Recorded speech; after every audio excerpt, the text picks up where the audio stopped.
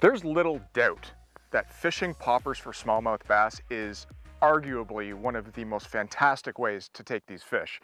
But the fish are going to tell you what they want. So when you begin your day fishing with poppers, what I like to do is vary the cadence of my retrieve upon my cast. That'll tell you which way the fish want it. So I'll start out by casting out my popper and actually letting it sit for 30 seconds to a minute till all those rings dissipate. One tiny little movement, and sometimes that giant smallmouth will come up and engulf it. Then I increase the cadence of my retrieve until I figure out the way they want it. Sometimes I'll even just rip them in. The fish will tell you what they want.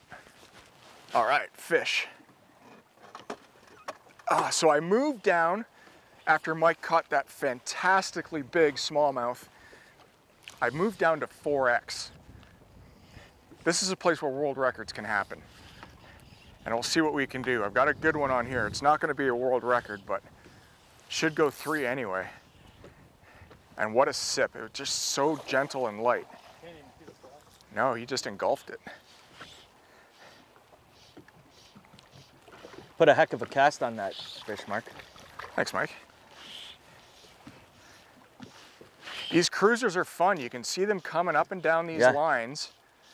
And it's sight casting. It's just great. It's interactive fishing. Good job. Nice fish, man. That is a great, great fish. You can't beat smallmouth on a popper all day long. That is just awesome. So fun. All right, we'll get this guy back in the water. And away he goes. This video is made possible by Fish USA, America's fly shop. Visit us today at fishusa.com.